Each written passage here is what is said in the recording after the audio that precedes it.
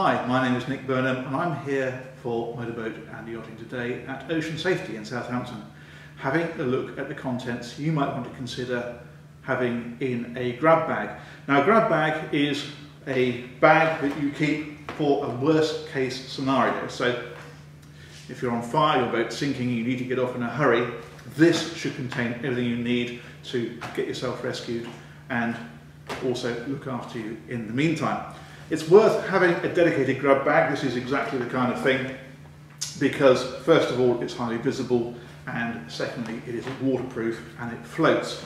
And the other thing to consider with a grab bag, of course, is the location. It absolutely must be somewhere where it's easily seen and easily got. You don't want to be looking for this in an emergency, you need to know exactly where it is.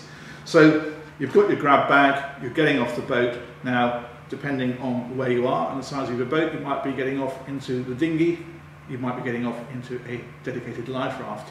But there are certain items that you want to consider having in order to get yourself safe and rescued.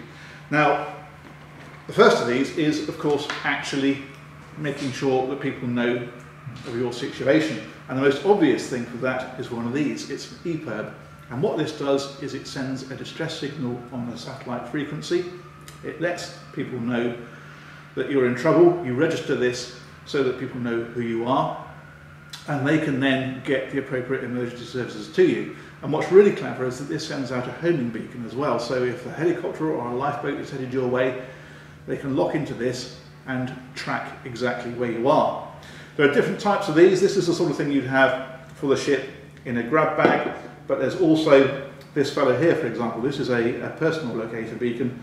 This works in exactly the same way, but it is small enough that you can keep that on your life jacket, for example. So if you're single-handing, that's well worth considering.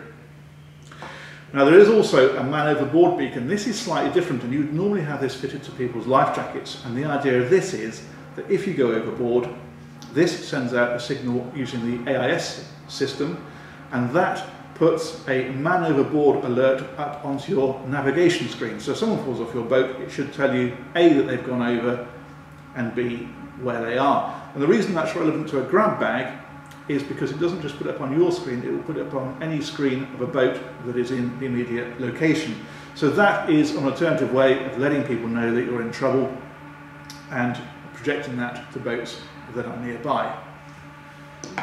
Another method worth considering, of course, is the good old VHF radio, but the important thing to consider with the VHF radio is that the batteries are fully charged. It's no good having this in the grab bag for 2 years and then finding that it's flat. This one's a particularly good one because it floats, which for obvious reasons is a benefit, and also this has a built-in GPS.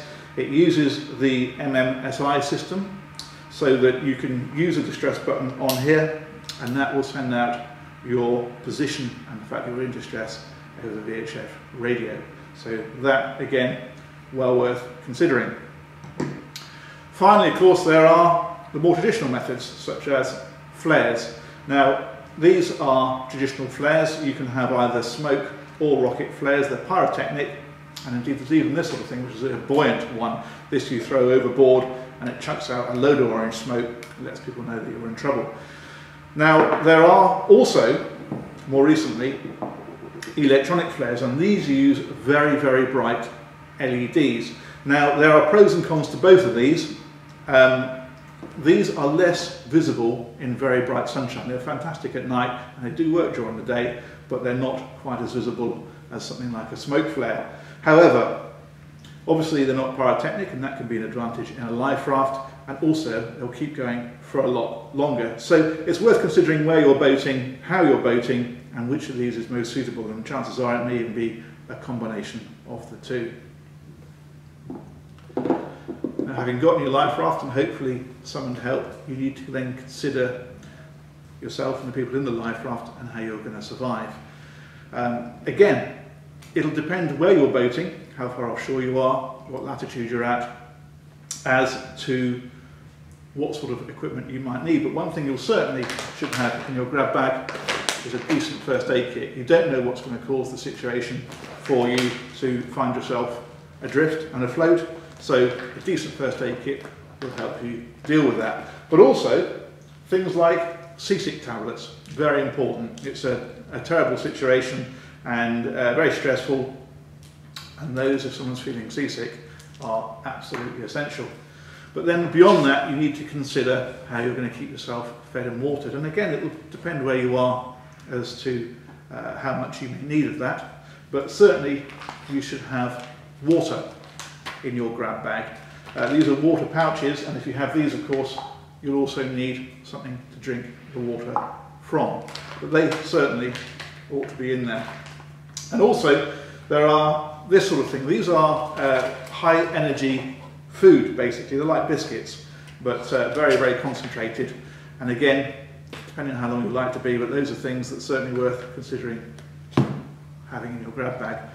You also want to consider people's personal medical situation. So for example, somebody who needs an inhaler, well, you might not want to be going looking for that in an emergency situation, so having a spare inhaler in the grab bag is well worthwhile. And other medication as well. There might be all sorts of reasons why people might need backups of medication in the grab bag where it can be got if it's needed. And then finally, a couple of other items you might want to consider include a torch. If you're boating at night, that is going to be really, really helpful to you. You also want to think about things like glasses, spare glasses. If you need glasses and you find yourself without them, those pretty essential. Now you also need to consider what's going to happen when you finally get rescued, what personal items you might need. If you're abroad, well then passports. Keeping your passports in your grab bag is a very sensible solution to finding yourself in that situation. You also might want to consider credit cards, and you also might want to consider some cash. They're all things that could prove essential once you get ashore. And again, you need to tailor what you're carrying depending on your location. So for example, if you're in the Med, well then sun cream. Definitely need to have some sun cream in your grab bag. If you're in colder locations, well then you need to make sure that you've got decent outdoor clothing in the vicinity of a grab bag, so that in that situation you've got something to put on and wear when you get into your life raft.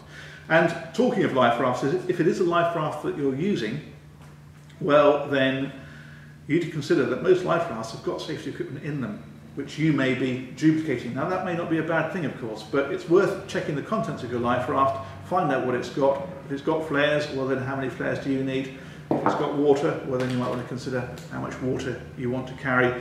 But again, you can duplicate, you can back up, or you can tailor it to individual requirements. And in fact, on that note, it's worth considering that when you have your life raft serviced, there's nothing to stop you asking to have items put in. So if you wear glasses, and these are items, of course, that don't go out of date very quickly, there's no reason at all why, when your life raft is serviced, you can't ask them to put a spare pair of glasses in there, or other medical supplies that you think you might need.